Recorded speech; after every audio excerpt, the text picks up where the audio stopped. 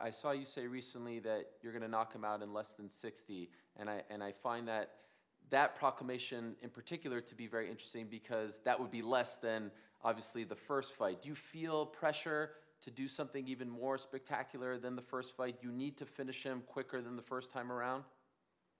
You know, it's certainly a different bout when you face a man twice, right? It should be a more difficult bout to face a man a second time. So in that scenario, I must do it better, and I'm going to aim to do it better. And I'm highly confident the shots I will need to land will be hit home inside that first 60-second mark. If Dustin can withstand them, more power to him. I know he's hoping it's a war and a dragged out war back and forth. I'm actually excited about that also. I wouldn't be against that. I'd actually love that. I would actually relish a war with Dustin. So if he can withstand the shots and get it popping, let's get it going. Let's stand in there and let's fight.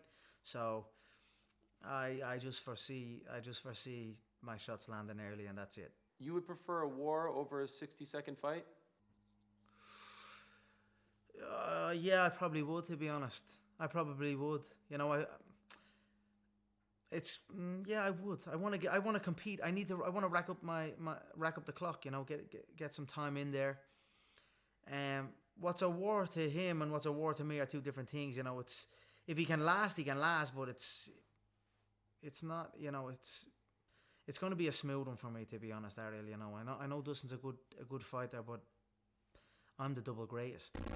It has been the greatest camp, the greatest weight transition I've ever endured. You know, and it's not even enduring.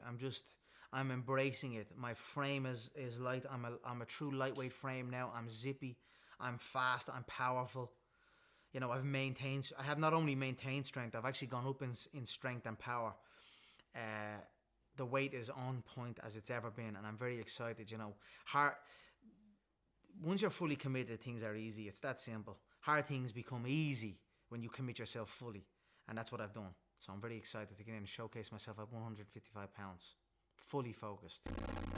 And you went out there and kind of made a pretty bold prediction. You said you think you can get it done in 60 seconds. You know, I know you have a lot of respect for him, but I wonder, that puts a lot of pressure on you, right? I mean, you win in the second round or you edge out a decision. Maybe it was a letdown. So any regrets in making that prediction? Do you stand by it? You know, well, I got him out of there in 90 seconds the first time. So, I mean, I'm not that far off. But, you know, that's a complete confidence in my preparation and in my abilities. I know Dustin's a hell of a competitor. I know there's questions here. He's heavier. He's up on a different weight. But he's more experienced. I feel I can do it. However, you know, there are question marks regarding conditioning and things like that. I know his team has been spouting about the conditioning and that. I have put in a lot of work to get myself correctly to the 155-pound frame. I got 40 seconds inside the octagon in 2020, which caused major frustration in my, you know, it's not enough. I need more. So I'm going to go in there, and I believe I can get him out there and possibly will hit him early and hurt him. But, you know, I hope for a good long bout. 6+ years ago, yourself, Dustin Poirier, totally different circumstances from now. Both of you guys were on the ascent. You guys were on the rise. Everybody was saying Conor McGregor is going to be the next big thing, and everybody who faced you was tasked with trying to derail that train. Nobody was really able to do that. You became a 2-division champion. But now both of you guys are so established. We've seen what you've done. In the last 4 years, I think Dustin Poirier has had the toughest schedule of any mixed martial artist. How do you think that changes the circumstances, at least inside the cage, for this particular fight?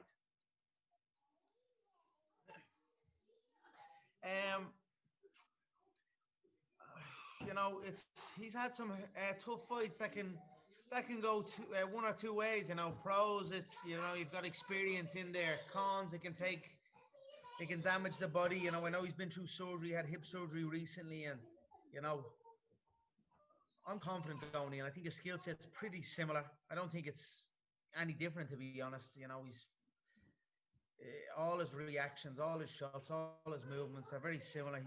He's just had more octagon time since we last fought. So you mentioned octagon time. They say there's no substitute for in-cage experience, but in the last 2 years, he's only seen 40 seconds of you in the cage. Is that a disadvantage for him because of all the things you've added to your arsenal? Yeah, for sure. You know, I'm coming in. I feel in amazing shape. I am in amazing shape. You know, my skill set. I've grown so much in so many areas of fighting, and I'm just eager to get to show it. You know, like you said, it was a turmoil of a 2020. I didn't get my competition which I wanted. You know, I want to put my work to the test. You know, I want to put it out there for the world to see. I want to entertain the fans, my diehard fans, my hardcore fans that have supported me through thick and thin. You know, I want to go down back to 155, cut weight over the Christmas. This is all for my fans and for the people, you know, to entertain them. And I'm eager to get in, showcase all my work. And, you know, Dustin does not know what he's in for. That's for damn sure. Although I think he does know what he's in for, to be honest. I mean, we fought before, but it's even more ferocious this time. That's for damn sure.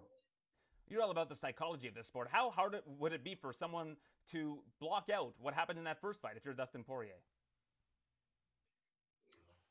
I see him reacting a lot. I see him hesitant. I see him in a rush, in a panic. Pretty much the same way I saw him the last time. You know, that's going to be in his head for sure, but it was in his head beforehand. You know, then it became reality. So now it's going to be in his head before this one, but it's also a reality. So it's a double whammy. You know what I mean? And now he's facing the double champ. So, you know, I'm going to go in and put my work on him and get him out of there in spectacular fashion. I know you're going to say they're all easy matchups, but if you look at the top of the lightweight division, if you were to rank them from hardest to easiest of the people that you're tasked with facing in the division, if you look at Justin Gaethje, you look at Dan Hooker, Michael Chandler, Tony Ferguson, your opponent this weekend, Dustin Poirier, Khabib, how would you rank them from the hardest matchup for you to the easiest? I tell you what, this is going to be an easy rematch for me this Sunday, but it won't be my easiest rematch. When I get that rematch against Khabib, it will be an easy rematch, and I guarantee this. If he wants to continue running, that's no problem. I'll eliminate the rest of them. Besides him who ran, it is Dustin. He's knocked out Justin. He's beaten Dan Hooker. And, you know, Chandler, I don't know really, you know, he's come from a lower league. And, you know, he hasn't been tested in the UFC, so we'll see. But, and then Justin has beaten Tony. So, you know, I would say Dustin is right up there. You know, that's why I'm excited with it. And that's why, you know, you're going to see the levels and the difference in levels between myself and the top of the division. You know, I am just in space. I am not from here. You know, that's where I am at. I am from a different planet with my skill set. And I look forward to showcasing it this Sunday morning in Abu Dhabi. And finally, we've heard the prediction. Let's test the overall mysticism of Mystic Mac, of the notorious Conor McGregor. You said under 60 seconds for Dustin Poirier, but when you visualize that fight, and I know you visualize everything in this world, not just the fight game, but in terms of business, in terms of materializing anything and manifesting anything, what is the strike that most often puts Dustin Poirier away in your mind? Oh, there's an array. There's an array of shots, and you know it'll be all coming at him ferociously, fast, with power and precision and patience and composure. So it's going to be a masterclass. What shot it is, it could be, you know, I've got so many shots in my book. I could write a trilogy, you know. So tune in and see. In his UFC career, which would be you, does it have to end in spectacular fashion?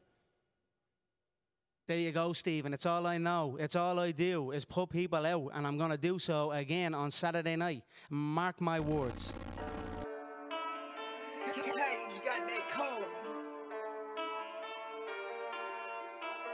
Yo, Itchy, is that how you going on, yeah?